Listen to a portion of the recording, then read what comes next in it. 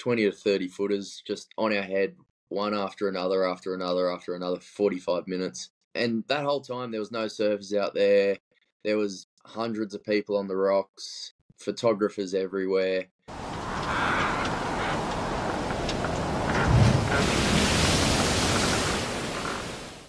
Earlier this year, you were out on just an insane day at Wedding Cake Island. So give me a bit of a rundown about how you ended up in the car park, and was it all planned, or was it a last-minute call, or what happened there? Yeah, it was a last-minute call. I'd done a not-so-big session at Wedding Cake before, so sort of knew the swell it needed. Got on the phone to a few people that know all the spots around. Tim Bonython's always a good one. He knows a bit about everywhere. So we were either tossing up between Wedding Cake and Dead Man's. And it just so happened to be that a guy named Kalani, Brazilian big wave body surfer, he messaged me a couple of days before it saying that he was going to be in Melbourne. I said, mate, Melbourne, there's no way. And he was going to be there at Urban Surf. So I said, look, when you're done there, catch a plane up to Sydney. I think we might have some swell coming. And he just so happened to book a hotel in Coogee. Didn't even tell him where we were going to be surfing. Right. So anyway, called him the day before, and I was like, mate, we're pretty on. We're either going to be going to Manly or staying in Coogee. But I'm thinking we're probably going to be at Coogee. Woke up in the morning. The charts were way bigger than what we expected. Dead south swell. So, went to Coogee. I was like, mate, just walk down from your hotel room, and I'm sure you'll see it. Went down there. We took a mate with me, Uga. He was not getting in the water. He thought it'd be safer to fly the drone. But yeah, pretty much pulled up, walked out to the headlands, and there's just these monster waves. I have a good mate, Peter Sperling. He's a body surfer too, and he lives on the headlands there. He's lived there for 30 years, and he said, I've never seen a swell that big there. So that just goes to show how once in a lifetime of a swell it was. So I was frothing. Kalani showed up. Tim Bonython was there. We were all kind of like, do we get in the water now? There's no one in there. So we jumped in, we suited up. We didn't just jump in there. It was pretty much impossible. Like if you want, there's a jump off there, but it was pretty tough to get in there. We still did it. Kalani lost a lot of bark getting in. I think I've got a photo actually. It's us just rocked off. The rocks are probably 5-10 meters behind us, and there's just this 12-foot wall of water just about to break on our head, and we duck under it. Breaks right on our head. We duck under it. I got a photo of just my fins up in the air, just trying to dive as deep as I can before this wave hits us. Because if we had got caught on that, and if you have a board as well, like you're gone in that situation. But luckily, no piece of foam means that you can get pretty far under the water. So got under it. If you've been to seen Wedding Cake before, it's a fair way out. So us not really thinking of the swell direction or anything, not really planning on swimming out, or not really even seeing anyone swim out, because no one was out there at this point. There was no jet skis out there, no surfers out there. It was just me and Kalani thinking that we could just swim out there and take on this beast. And so we just swum sort of directly to Wedding Cake. We thought that'd be all right, but because of the big south swell, it's kind of pushed us on the inside of the waves before we actually got to the peak of the waves. So, mate, we were swimming for like 45 minutes, and it was just those like 30 footers, just 20 to 30 footers, just on our head, one after another, 45 minutes. And that whole time, there was no surfers out there. There was hundreds of people on the rocks, photographers everywhere. But all the guys were there's nowhere to really launch your jet skis around there. So you got to either launch them like, I know some of the boys were like, they're lifeguards at Maroubra, so they were launching it on the beach at Maroubra. Otherwise, it's in like near where the shipping containers come in, La Perouse way. Oh, yeah. Botany. Yeah. So they were a fair way away. So we were just hoping that they'd turn up soon and we'd maybe hitch a jet ski, lift out to the peak, because we were just copping wave after wave after wave on the head. Was it the waves pushing you, or was it the rip and everything? You just couldn't get out there. What it was when we got in, so wedding cake's out here, we've rocked off here, and we've just sort of tried to swim straight across. We should have swum out and let the southerly swell push us to the peak. But we've just tried to go directly across, take the easy route. And we've gotten pretty much tried to swim out there, and the southerlies pushed us on the inside of the wave, and then we're just stuck. Just no hope of getting out there. After 45 minutes, I said to Kalani, mate, I'm going to swim into Coogee, which is probably a kilometre swim in, maybe a bit more. And in 10-foot of swell as well. You got to watch out that, that current doesn't pull you onto the rocks or anything like that, or on the inside there's lots of little, there's the bit called the southerly, which is just on the inside of the, of wedding cake. You got to make sure you don't get caught on the inside of that as well, swimming in. So I started to swim in. Kalani decided to stay out there for a bit longer and try and swim out to the peak. But by the time I got into Coogee, I could see Kalani started to swim back into the beach as well. So I did the run around, jumped in. By this time, no, there was still no jet skis showed up, but there was a couple of people in the water surfing. And instead of trying to swim directly to wedding cake, we'd learnt from our mistakes and decided to swim sort of out to sea and let the swell take us across to the peak, and got out there. And I think I was out there for probably maybe 2 minutes, and this one just formed up in front of me. And as I said before, like body surfing, you like to have a real sucky wave and not fat waves. These are fat waves, so they're real hard to get into. You got to be, there's pretty much maybe a meter.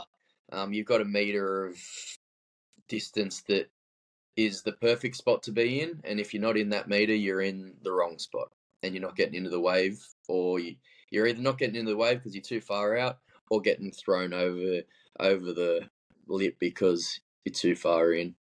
So I just happened to be in that little, which was a complete fluke. It was breaking here, there, and everywhere. So it was just right place, right time, and turned around, took about 3 strokes and got into this thing. And the way I can explain it is just like being on just a bouncing balloon, pretty much. Just a 30-foot bouncing balloon that's horizontal, and you're just bouncing all the way down it. You're not really connected with the face for that long. You're just bouncing and bouncing and bouncing until you get to the bottom, and you're trying to catch a rail to go across the wave, but you can't because you're just bouncing off the face.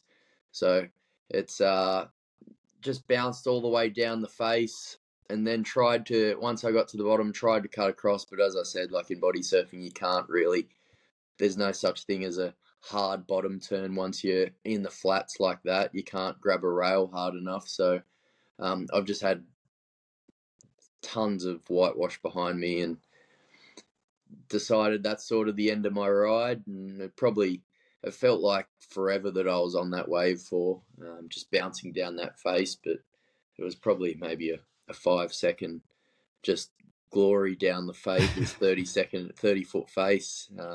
So dropping, 30 foot in, 5 seconds, it's pretty, exciting stuff.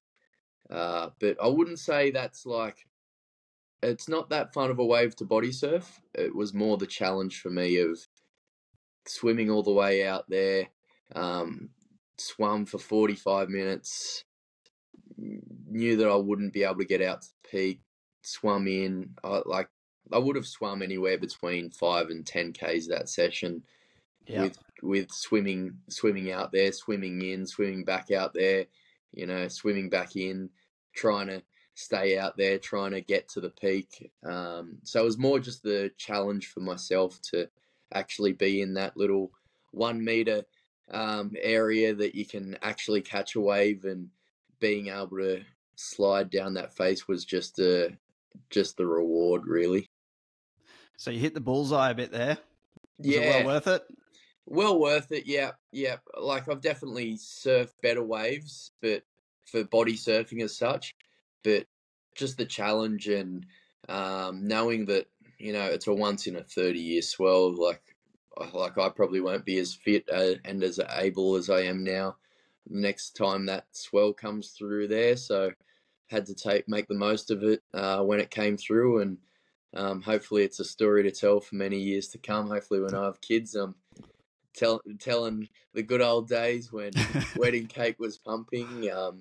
So for me, it's just the challenge, and being able to prove to myself what I can really do in the water, and having all my training pay off and stuff like that. Yeah. I got heaps I want to know about this, but is there, first off, a world record for body surf wave size? I don't know. Hey, yeah, I'm not too sure. I'd have to look into that. Yeah, because these were huge. Yeah, these things you're in. Yeah, they were big waves. I'd have to look into that. I know there's there's one for surfing. I'm not even sure if there's one for bodyboarding. I know I don't know. There's one for skimboarding, and skimboarding's kind of like a similar sport to body surfing. So you'd think like a similar level sport to body surfing. So I don't know, something to look into. We're going to find out for sure. But I got heaps of questions about that. So you've got off the rocks, you got out the back. Well, you didn't get out the back the first time, but you're getting slammed by set after set. So are you wearing goggles? No. What's it like? You got this giant set coming at you. I don't even know how big the whitewash would be. There's some insane footage, which I'll put on of it, but diving under, I'm assuming you're opening your eyes to have a look. Yeah. What's that experience like going down straight under a wave that size? I imagine it's just dark. It's pitch black. And with most reef spots, your hands are out in front because you know that the bottom's close by. Wedding cake, the bottom's 15 feet deep plus.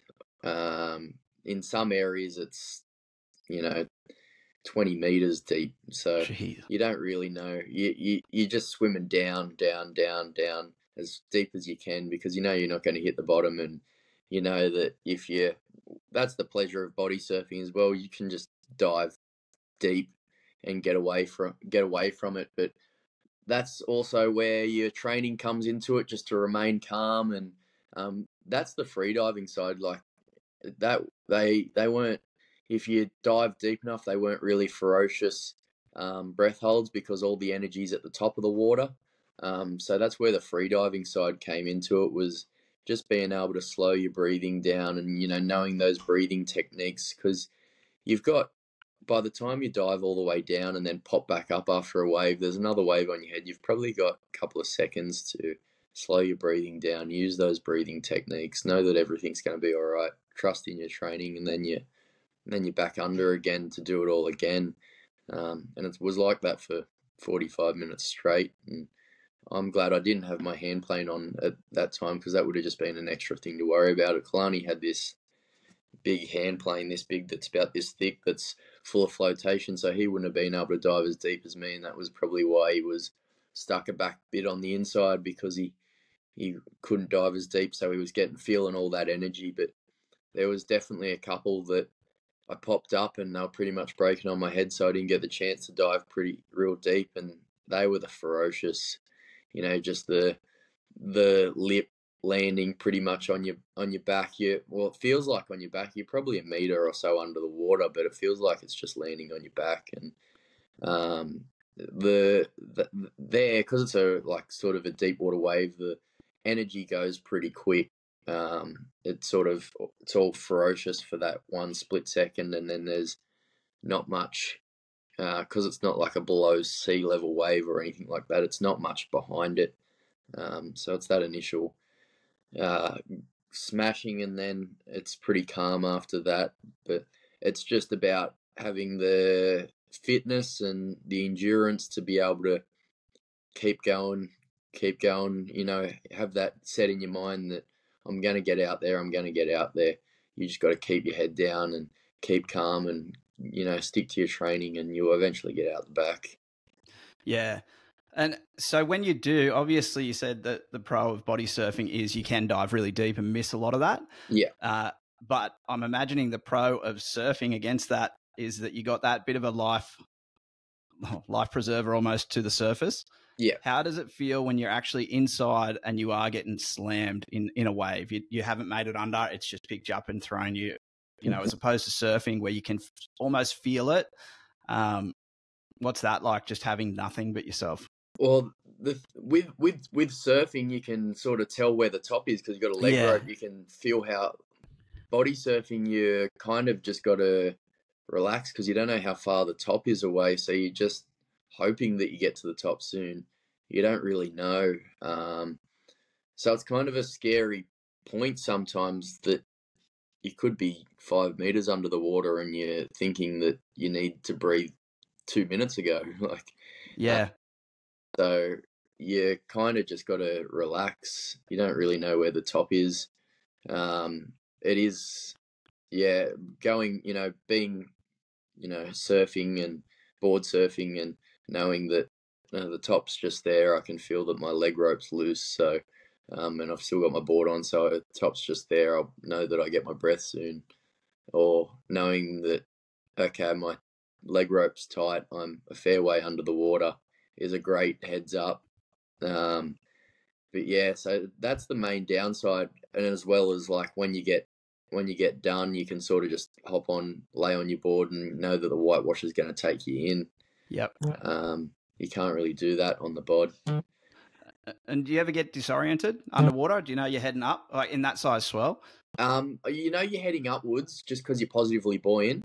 Yeah. But you don't really know which way is the shore. You don't know which ways. So you just, sometimes you'll pop up facing shore and you don't know what's coming behind you. There could be a, massive wave about to break on your head. So that's the main disorientating part is not knowing where's out to sea. You really want to pop up out to sea to be able to know what's coming and be able to adapt to that. But that's the disorientating part of it, yeah. And especially when it's pitch black down there. Yeah, it's terrifying. And then when you're out there, you're sitting there, you're bobbing around like a cork and the water's at this level as opposed to a surfboard that you can sit on. What's that kind of view like? And, I guess with the surfboard, you can almost see over as you're going up over the waves, you could see the next one's coming and know, I think there's another 3 or 4 in this set or whatever. Can you do that while you're body surfing, just floating in the water, or are you just going one after the other, and you just got to keep going? Yeah, you just got to keep going. You can't see what's coming. The water line's at eye level. I normally watch the surfers because when I see them start paddling hard to the horizon, that's when I know that I've got to swim hard to the horizon. Yeah. But that day there was no surfers out there for the first probably hour that we were out there. So there was nothing to really go off, but we didn't really need the surfers anyway that day because we didn't get out to the peak until the surfers were out there because we were just one wave on the head after another. So it was just constant swimming that whole time, really. The only thing that would have been an advantage is if you had a board is when the big sets are coming, so you can sort of mentally prepare yourself for, all right, there's a big wave coming. You wouldn't know that there's a really, they're all big waves, but you wouldn't know that there's a really, really big one coming until it's pretty much on you. Which I guess is kind of a good thing as well. Like if you know that there's a big wave coming, you can sort of, sometimes you're like, maybe, give up a little bit and you're like, stuff this, there's a big wave coming, it's going to push me back 15 meters. I may as well just try and swim in. So I guess it's a good thing in some respect as well. Keeps you honest and keeps you going. Yep. And so based on that wave that you caught, do you think there's a limit, I suppose, safety related and like just related to yourself, a limit to the size of the wave that you can catch body surfing? I think there is at the moment, just because equipment hasn't really been put in place for body surfing, like safety equipment as such. You see the surfers when they're going real big waves, they've got pull to inflate vests and stuff like that. You can't, an impact vest, you can't really wear that body surfing. It's just going to, well, first of all, you're like swimming out there, it's going to get in the way. And then I've tried to think of like, you know, when you're body surfing, it's like especially when it's a big wave, it's mainly your back on the wave. So if it's a left-hander, maybe having just your right hand front bit, just a pull to inflate there. So you've just got one there. So it's not going to get in the way when you're on the actual wave. It's not going to be hydrodynamic kind of thing. But even I've like sort of chatted to a few people about those ideas, and even just swimming with, a big flotation thing there is going to be a bit of a tough go. So I think equipment's got at the moment, there's a limit on it, and obviously I'm trying to push those limits, but it's going to get to a certain point where equipment's got to evolve a little bit around body surfing to be able to push it any further. Right. Size-wise, yeah. Yeah. And was there ever a point in that day where you thought, I'm in over my head, because you can't, that's the biggest you've ever body surfed, I'd say, is it? Yeah. Size-wise, that's probably, like, face-wise, that's probably the biggest I've body surfed. There wasn't really. I think if you're ever in the water and think this is out of my, sort of range of training and everything like that, you're stuffed from then on. You've always got to be positive in your mindset and positive that you're trained hard enough. You think for 1 minute that the ocean's got you, and it will have you, or it'll have you gone in a second. So you've always got to be positive, and even if it is big and you are a bit worried, just sort of rely on your training and everything and all your experience to be positive. Yep. Man, that's so epic, that one. I love it.